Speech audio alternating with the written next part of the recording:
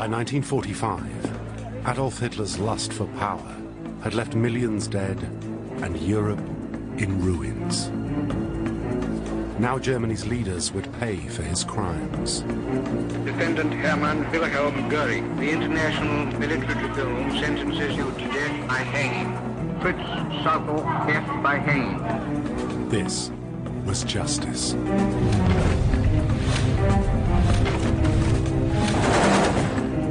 But for some, especially survivors of the Holocaust, it wasn't enough. Every Jew after the Holocaust nourished and fostered an idea that once the war is over, she will take revenge on the Germans. After the war, some did take revenge.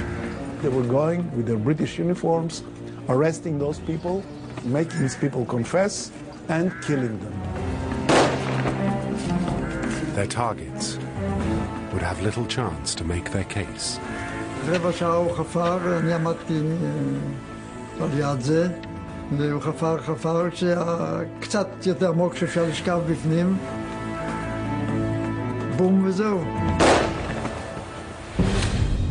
But one group would seek vengeance on a different scale.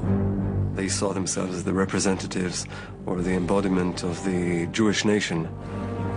They believed that since 6 million Jews had died in the Holocaust, 6 million Germans should pay with their lives.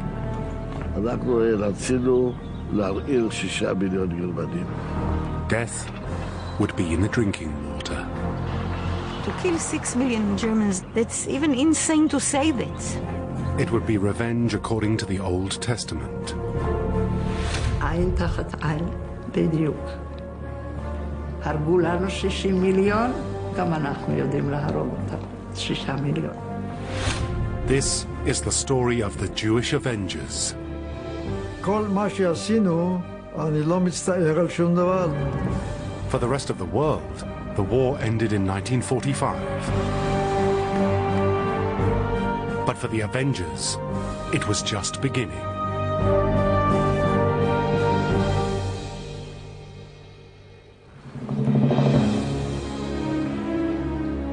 In the months following the end of the Second World War, Europe was in chaos. Millions of refugees were on the road. And the Allies were struggling to deal with huge numbers of surrendering German soldiers. Undoubtedly hiding among them were countless war criminals.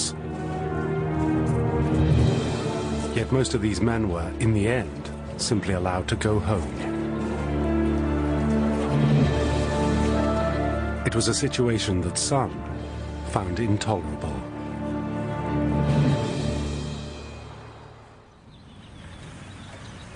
One of them was Chaim Miller, now in his 80s and living on an Israeli kibbutz. Miller is a veteran of a unit called the Jewish Brigade.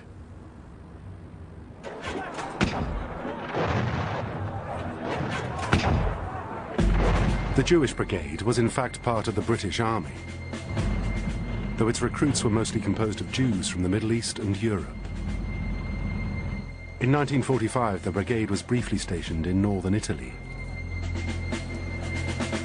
But with the fighting over, Miller and his friends, without the knowledge of their British commanders, decided to hunt down and kill anyone they thought was a war criminal. So they put on the trucks, the Juden kommen, the Jews are coming, to frighten the population. The Juden kommen, this means revenge is on the way.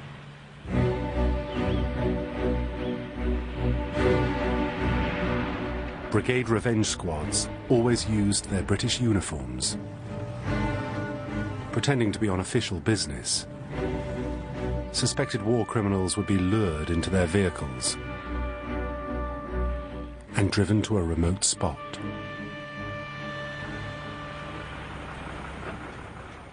באוטו כבר השכבנו אותו לאוטו, שם לתוך איזה יער, וביער כבר חיכו חבר'ה ככה,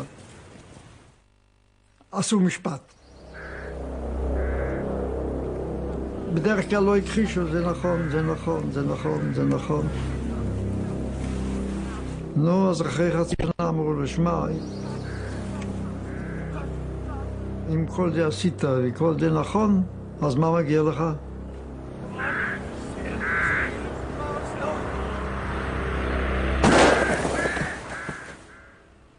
והוא נשאר ביער, לא יצא יותר מהיער.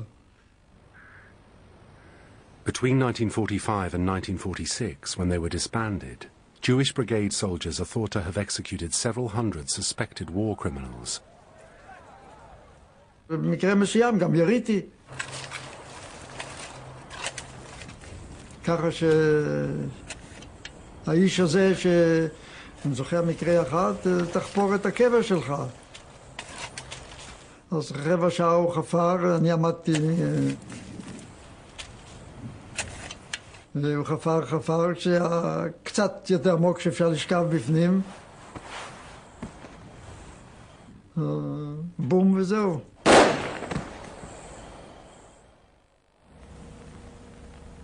The Jewish brigade's cull of war criminals was confined to northern Italy and the Austrian border. But they weren't the only ones who craved summary justice. Across Europe, other groups of Jewish avengers were also making their presence felt. One of them was led by an ex-Jewish freedom fighter from the Lithuanian city of Vilna.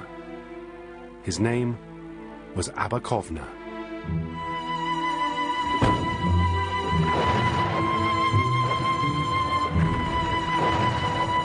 In 1941, the Germans had occupied the Baltic states, including Lithuania, Kovna's home.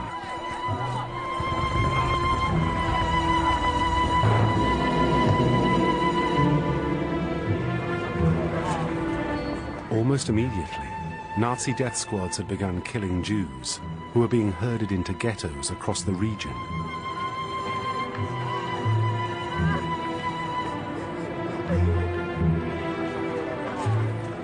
In Vilna, the 23-year-old Kovna knew that Jews were being taken outside the city to be killed. He was told by a friend who'd seen the genocide for himself in the Ponar forest. That friend still uses the pseudonym Menachem. They took us in to collect bodies of dozens and dozens of people who tried to escape and were killed. Mothers holding children and young couples embracing each other. And you to take all these people and throw them into the pit. These were things you can't forget.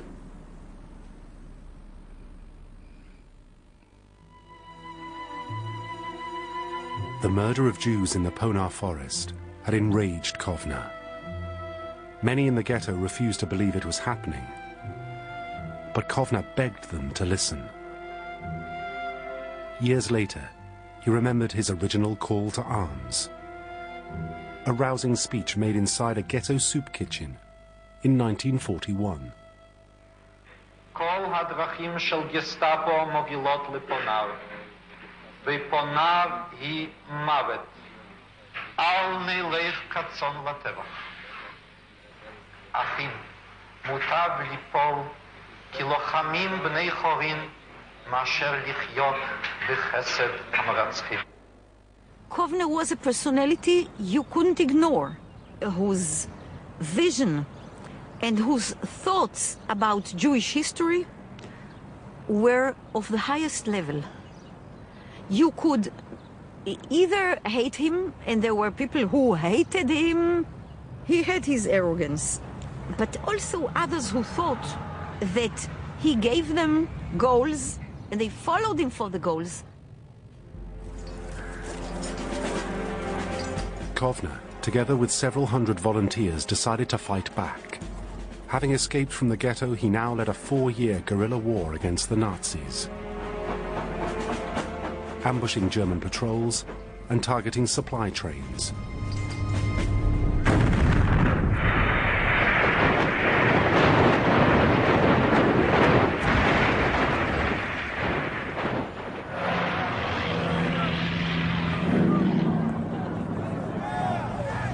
With Allied victory in 1945, many Jewish partisans returned to their homes and began to settle old scores, both with the Nazis and their collaborators.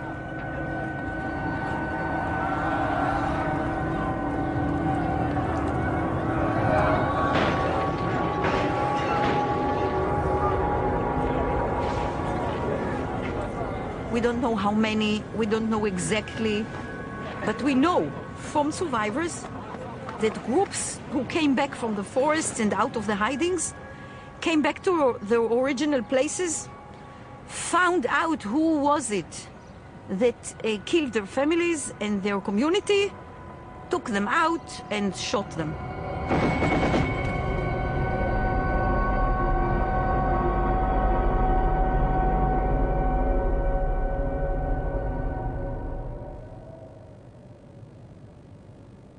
But for Abba Kovner, this wasn't enough.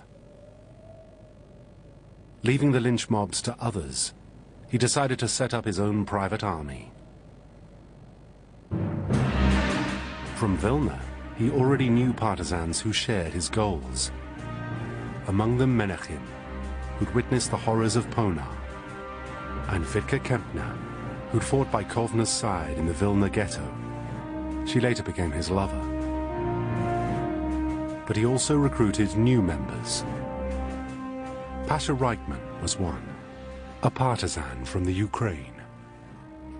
In the memoirs that my father left, he describes his first meeting with Abba Kovner, and at a certain point, my father said to Abba that he felt that he could not leave Europe before settling the score with the Germans, at which point Abba Kovner sprang to his feet and hugged him and kissed him, and he was besides himself with joy, and he felt a tremendous sense of relief at hearing these words, and he said, but this is what I've been feeling all along, and they were very, very happy to find each other. With Reichman and others on board, Kovner soon had around 50 volunteers. He now gave them a name. Nakam, the Hebrew word for revenge. But before he could begin his own Nazi hunt, he first had another job.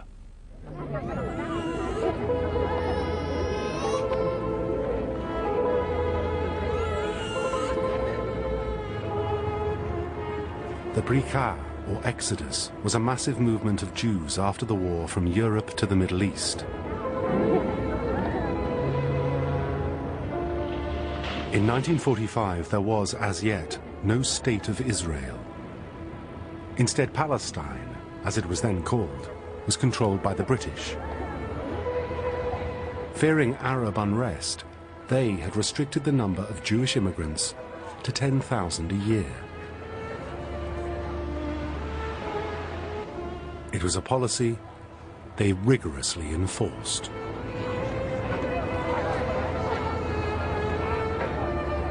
Abba Kovner, a passionate Zionist, was appalled. He now decided to help smash the British blockade. From the summer of 1945, the Nakam was heavily involved in smuggling Jews to Palestine. But even as Kovner aided the Brika, he was at the same time plotting a monumental act of revenge. The Nakam's targets would not be one or two Nazis who'd got away, but instead the entire populations of 4 German cities: Nuremberg, Hamburg, Frankfurt, and Munich. In charge of logistics for the operation was a young Auschwitz survivor, Yehuda Maimon. אנחנו רצינו להרעיל 6 מיליון גרמנים. פשוט רצינו לשלם באותה מטבע שהם שילמו לנו. The mass murder of 6 million German citizens would be carried out by contaminating water supplies with a poison.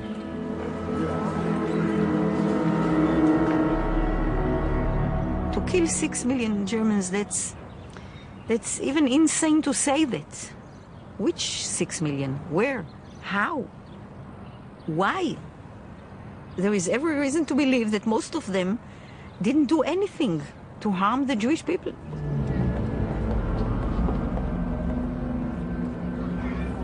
But Kovner was serious. His idea to poison the water supplies of 4 major cities, known simply as Plan A, was deliberately random. Kovner wanted Germans to experience the horror of indiscriminate murder, just as the Jews had done. הייתה קבוצה שראתה את המעשה כחובה, לא נקמה אישית, אלא חובה לאומית של העם היהודי. אנחנו ראינו את זה כשליחים של העם היהודי שמשלמים לעם הגרמני במתן מטבע שנעשו מולם. But to murder 6 million Germans through their tap water would take meticulous planning.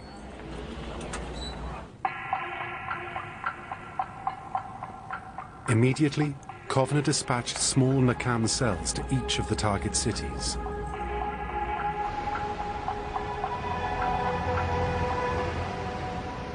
First of all, they investigated how the water supply was distributed in all these cities.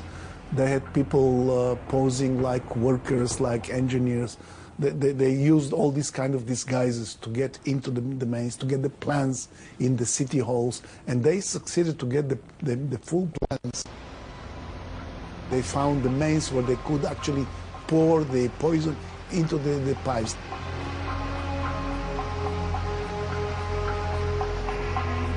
By August 1945, the Nakam were now close to making the attack possible.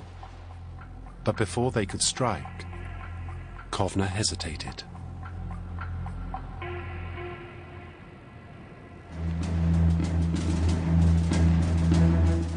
Leaving his teams in Germany, he now traveled alone to Palestine. He'd come to secure the blessing of the Jewish leadership. Unhappy with British rule in Palestine, the most important faction, known as the Haganah, had, since the 1920s, run its own defense force in the region. Now, increasingly involved in politics, many believed that when the British finally pulled out of Palestine, it would be the Haganah who would take the reins of power. Abba came and met with the leaders of Palestine. Not with all of them, but with some of them. And they all reported to Ben-Gurion. David Ben-Gurion was the acknowledged leader of the Haganah. His dream was of an independent Jewish state which would soon rise out of the ashes of the Holocaust. But it quickly became apparent that Ben-Gurion had no stomach for revenge on such a scale. David Ben-Gurion put it very simply. If you kill 6 million Germans, will it bring back to life my 6 million Jews? If not, I'm not interested. Ben-Gurion's opposition to revenge was a huge setback for Kovner. But fueled with hatred for the Germans, he refused to take no for an answer, attempting instead to sell his idea to somebody else. Meeting at the White House, Dr. Chaim Weizmann, the guest of U.S. President Harry Truman. Second only to Ben-Gurion himself, Chaim Weizmann was one of the Jewish people's most revered figureheads. Destined to become the first president of Israel, he was also a world-renowned chemist, based at the Sase Institute near Tel Aviv, a building today renamed in his honor. Kovner would later claim not only to have received Weizmann's blessing, but also that Weizmann had helped him obtain the poison he needed for his attack. The poison came from 2 brothers, Ephraim and Aharon Katzir. The Katzirs were microbiologists at Weizmann's lab, and they were now, according to Kovner, instructed by Weizmann to give him the poison he needed.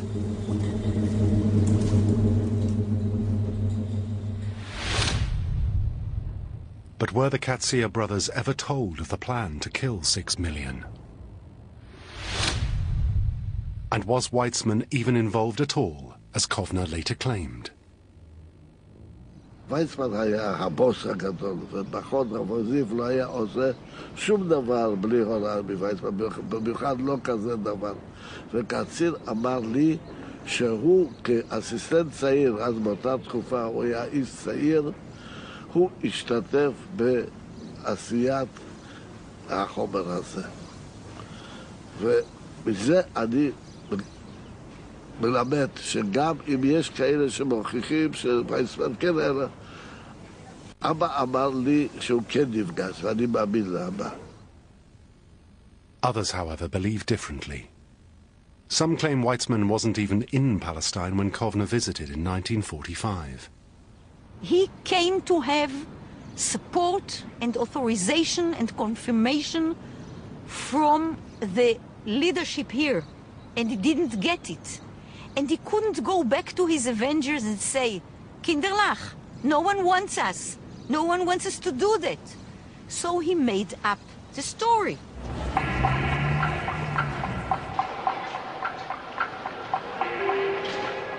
Whatever the truth, back in Europe, the people of Germany carried on with their daily lives, oblivious to the impending attack.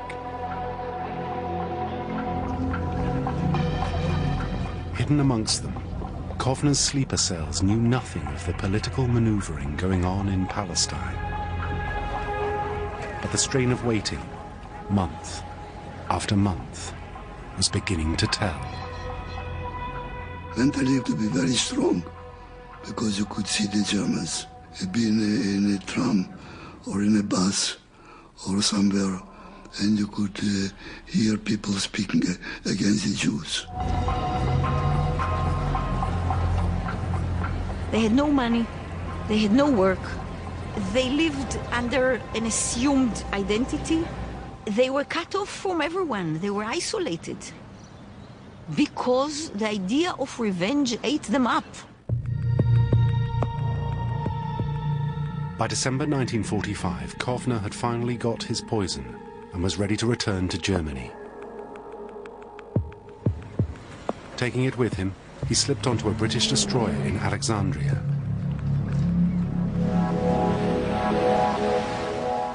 But he never made it.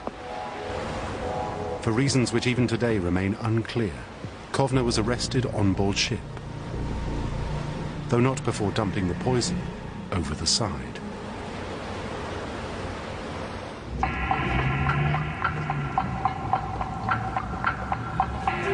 News of the arrest soon reached Europe.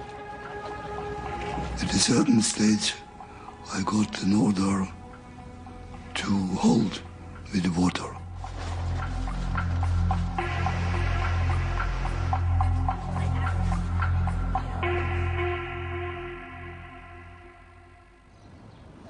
וזו הייתה מכה נוראית.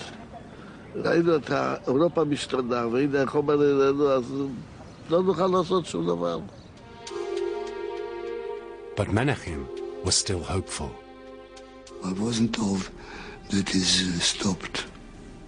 I was told that it's on ice, which meant the day will come, we'll do it. Countless Germans had been saved. But Kovner's arrest remained shrouded in mystery. Even today, people wonder what had really happened. There was talk of maybe Abba having changed his mind or even betrayed the cause, and it was a very serious crisis. Whatever the truth, Kovner was now in jail. Plan A was in crisis. However, he still wasn't out of the fight. In Europe, the rest of the Nakam quickly regrouped. Even without their leader, they had decided to carry on. When he lost or threw the poison that he acquired into the Mediterranean, they went on without him. They didn't need him because they were already fully taken by the idea that you cannot come back to normal life without punishing the perpetrators. From now on, Paris would be Nakam headquarters. Here, Pasha Reichmann took charge of European operations, with Kovner's lover, Wittke Kempner, working alongside.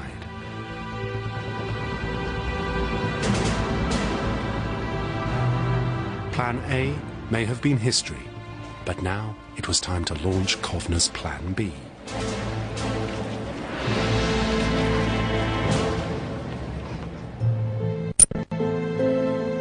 Plan B now focused on Nuremberg.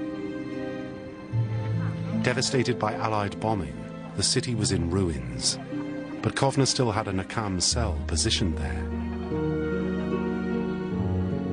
Leading it was his old friend from the Vilna ghetto, Menachem.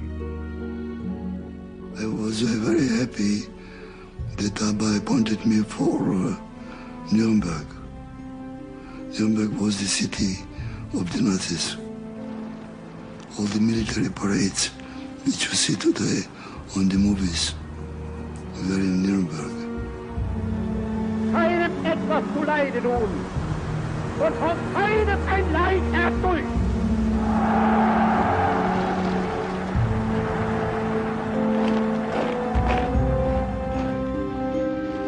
In defeat, the Nazi parade ground now stood idle. Instead, all eyes were on the Allied war crimes trials taking place at the Palace of Justice.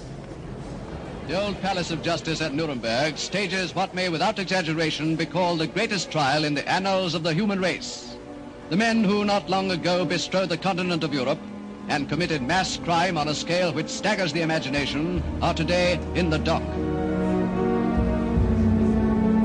Some of the Nakam wanted to storm the courtroom itself, assassinating Nazis in the dock.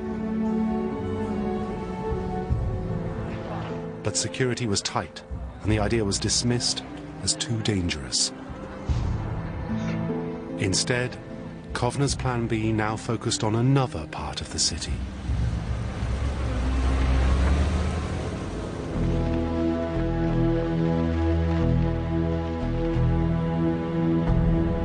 After defeat in 1945, many of Germany's prison camps were used to hold surrendering Nazis. In Nuremberg, the Allies now held many thousands. Amongst them, former SS death camp personnel, Gestapo officers, and other high-ranking Nazis. Many were implicated in war crimes, and the Nakam now planned to kill them. Plan B was a much smaller proposition than Plan A, but once again, the chosen method was poison.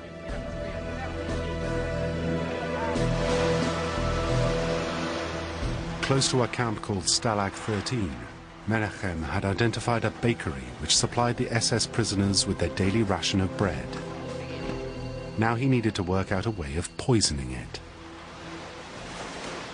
They took a man of ours, and I helped him to get into the bakery or the bread, and he learned everything.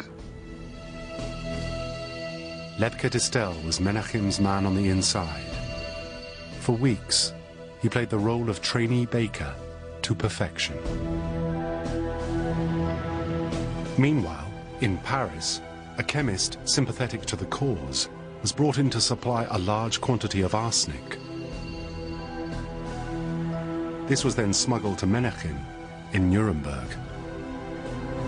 This time, nothing went wrong.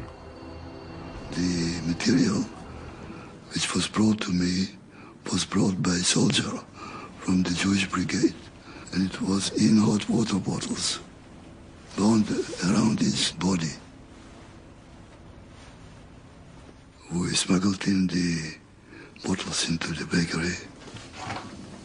So we created a place to hide under the wooden floor in case of something, which was very useful. and we kept 2 more bottles in reserve. And then we decided that we were ready to do it. In the small hours of April the 13th, 1946, Distel, having hidden in a basket as the other bakers left for home, now began preparing the poison. Working with 2 accomplices he'd smuggled inside, there was very little time. These people at night were standing in a bakery and preparing the poison, and others were just putting it on the breads. Each poisoned loaf would, within hours, be cut into quarters and served to 4 Nazi prisoners. They smelled 3,000 breads, which was enough for 12,000 bastards. As dawn arrived, the poisoned bread made its way to the prison camp. But had the plan worked? A day later, snippets of information suggested it had. Menachem now brought in an old friend to find out more. He'd met Rachel Glicksman in Vilna after the war. Now in Nuremberg, she was dispatched to find out what had happened at the camp. עשו את הכל בשביל להציל אותם. לפי מה שסיפרו לי אנשים אחדים, כולם עשו שטיפות קיבה והצילו את כולם. ולכן לא עשו חקירות. זהו. עכשיו אספתי את כל העיתונים שהיו שם בסביבה, וגם עיתונים שהגיעו ממקומות אחרים, אבל בהם היה מעט מאוד. היה בסך הכל אותו דבר, שכ1,000 אנשים נפגעו, אבל אף אחד לא מת, כולם עשו להם שטיפות קיבה והצילו אותם. For the Nakam, it was another failure. Had the poison simply made the SS inmates ill? I don't know how many, but what I know is that the American army has mobilized all the ambulances, and they had thousands, and they were carrying them to all the possible hospitals, and they were pumping them, pumping out.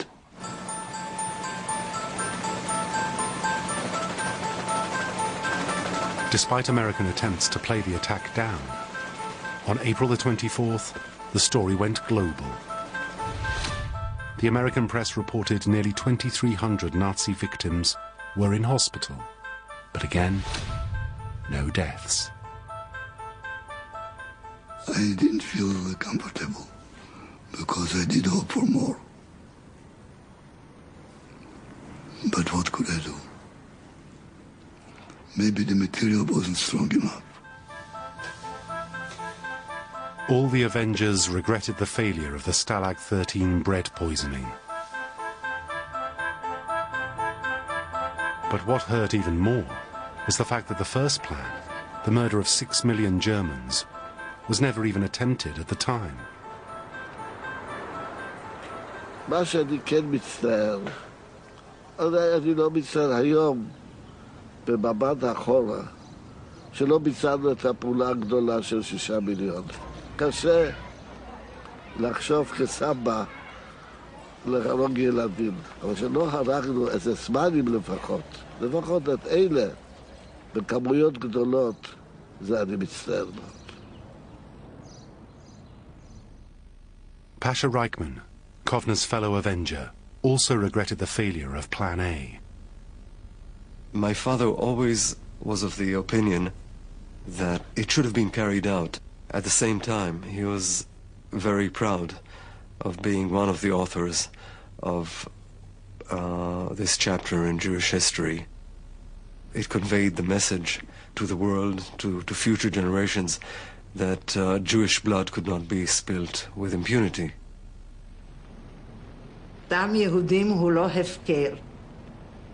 הרגו לנו 60 מיליון, גם אנחנו יודעים להרוג אותם. 6 מיליון. עין תחת עין, בדיוק. If you ask if I say the same thing today, yes, the same. I said that we were right. Some of them say until today, I would have done it. I would have done it. Today it's easy to say that. Kovner once said, when he heard about the American atomic bomb thrown on Hiroshima and Nagasaki, had I had an atomic bomb, I would have let it fall on Germany. And they would have known that those who came out of Auschwitz would not have let this happen again.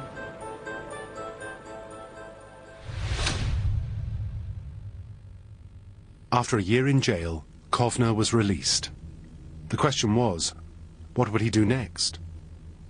If he did have thoughts of vengeance, these were soon overtaken by momentous events now taking place in the Middle East.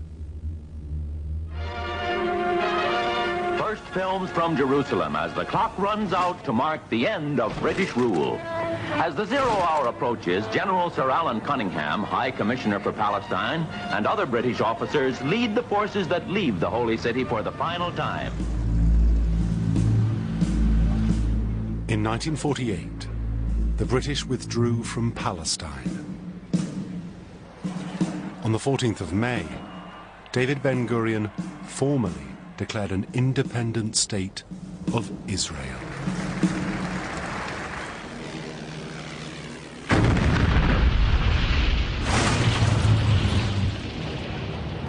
Almost immediately, the state of Israel came under attack as several Arab states invaded.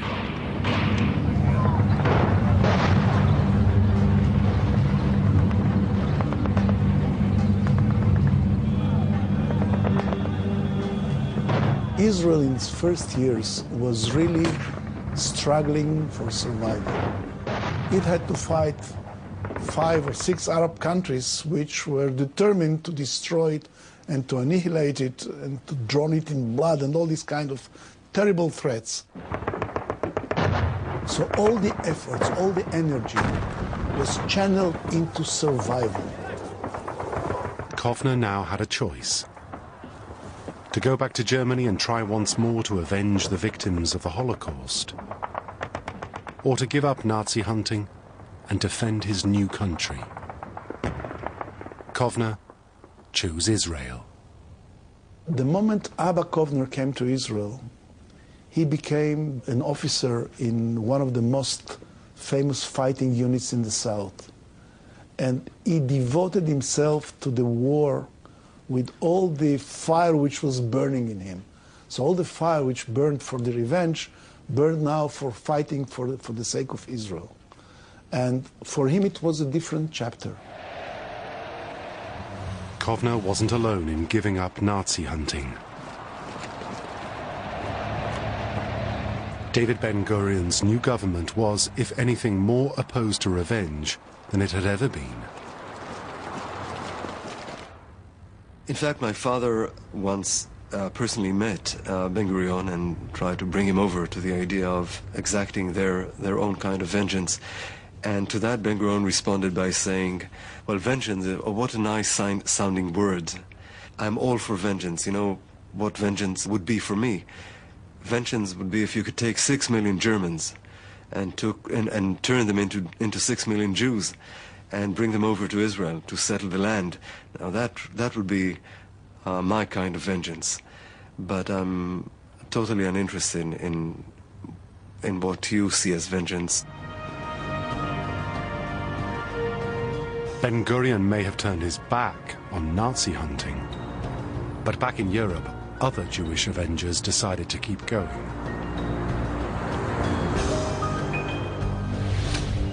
In 1949, Wilhelm Stuckart, a Nazi lawyer who drew up the justification for the final solution, died in a mysterious car accident. 1954, Otto Abetz, German ambassador to France during the occupation, was also found dead in a burning vehicle. 1976, SS tank commander Joachim Peiper, said to have ordered the murder of American prisoners of war in 1944, was tracked to his retirement home in France and killed in a firebomb attack. Claims that these and other Nazi deaths were the result of Avenger attacks remain hard to prove. But one thing is beyond doubt. 20 years after the war ended, Israel changed its position on Nazi hunting. In 1963, David Ben-Gurion stepped down as Prime Minister. Now his country's relaxed policy on revenge was quietly rewritten. In particular, the rules of engagement at Mossad, the Israeli intelligence service, were changed. Mossad agents were fit, highly motivated and superbly trained. Experts in sabotage and psychological warfare. Their ranks were largely comprised of ex-underground fighters, Jewish partisans who'd arrived from Europe after the war, and some Avengers. By the 1960s, Mossad had become one of the most efficient and ruthless intelligence services in the world. We are talking about the 60s, and I believe that the Mossad received a pretty liberal carte blanche kind of order. If you find a Nazi and you know he's a Nazi and you can either kidnap him or liquidate him, go ahead. In 1964, a Mossad agent traveled to Sao Paulo in Brazil. His orders were to hunt down a suspected war criminal called Herbert Sukers.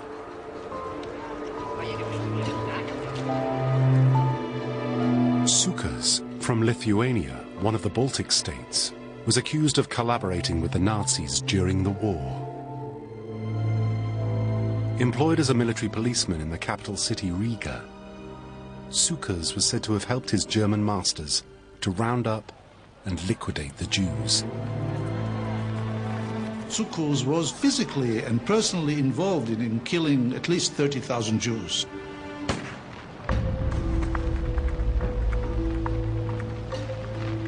He personally threw 300 Jews into a synagogue and burned it down with them inside and carried out terrible crimes. One day he appeared in the ghetto riding a horse with a shining leather coat and shooting a baby from 0 meters, from no distance at all, just, to show that he's the man, he got the power, he got the authority. Sukers would later be christened the Hangman of Riga. But since the end of the war, he'd never been called to account for his crimes. Instead, he'd escaped to South America, where 20 years later, Mossad agent Anton Kunzler tracked him down. His house was like a fortress. All the time, he expected that one day the Avengers will come and find him there.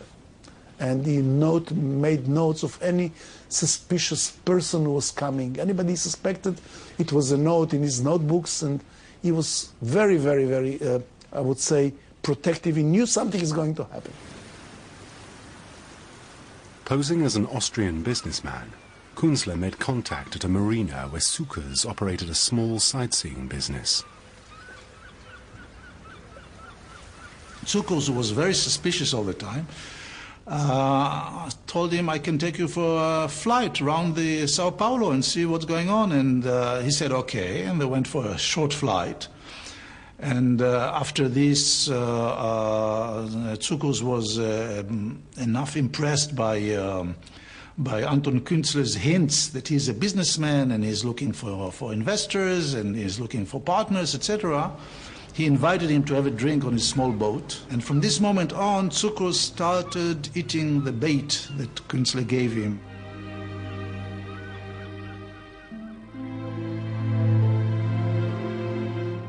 After befriending and gaining Sukers' trust over 4 weeks, Kunzler lured his prey to the city of Montevideo in Uruguay.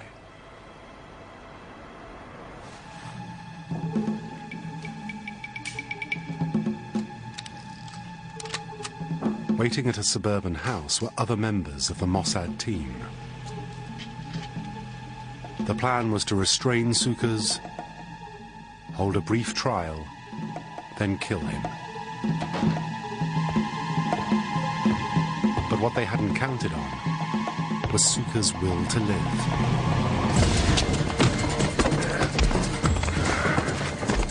They were equipped with a handgun with a silencer, which at the beginning didn't work. So the struggle was really physical struggle, you know. And as far as I understand, there was also a very heavy 5-kilo hammer involved in it. He said something in German, "Lass mich sprechen," you know, let me talk. But then the gun with the silencer came back to action, and they shot him twice in the head.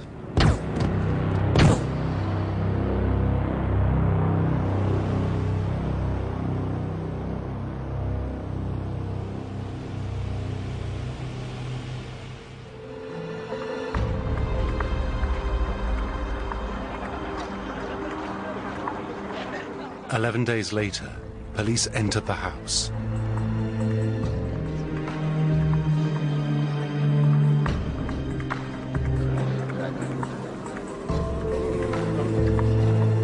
Inside, the body had been left in a trunk.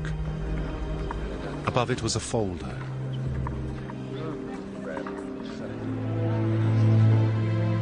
It contained a note stating Sukas had been condemned to death by those who will never forget.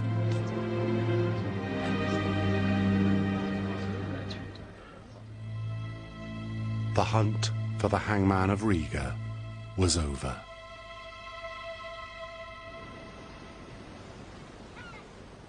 The murder of Herbert, of a Nazi war criminal that Israel has ever admitted to. Though some believe it's not the only killing they've carried out. We know that the Mossad went after some of the main perpetrators and killed them off. In Chile, in Argentina, in here and there. But that's not public. Revenge should have been public. Mossad may have remained discreet, but in recent years many other avengers have, for the first time, admitted their roles in bold and sometimes shocking operations. Men like Chaim Miller, member of the Jewish Brigade's assassination squad.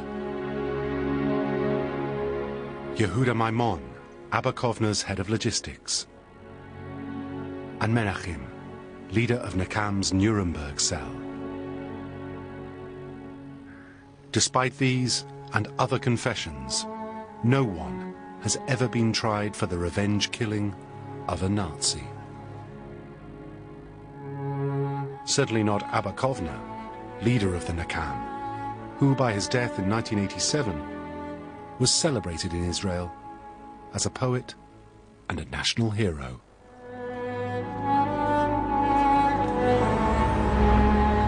After the war, the world did legitimately hunt down Nazis. But out of an estimated 150,000 possible war criminals, it's thought only 1 in 10 was ever officially held to account. For Kovner and his fellow Avengers, those who delivered the Holocaust had simply not paid a high enough price. מי שרוצה להרוג יהודי הוא חייב לשלם עבור זה. וזה חייב לשלם עם גרמני שהוא עשה זה לעם יהודי. כל מה שעשינו, אני לא מצטער על שום דבר, לא רק שאני לא מצטער, אלא עשינו פחות מדי. כי מה שאתם עשיתם עם 6 מיליון יהודים, אפשר להשוות? The loss is not only 6 millions, it's 6 million generations. And that nobody counts.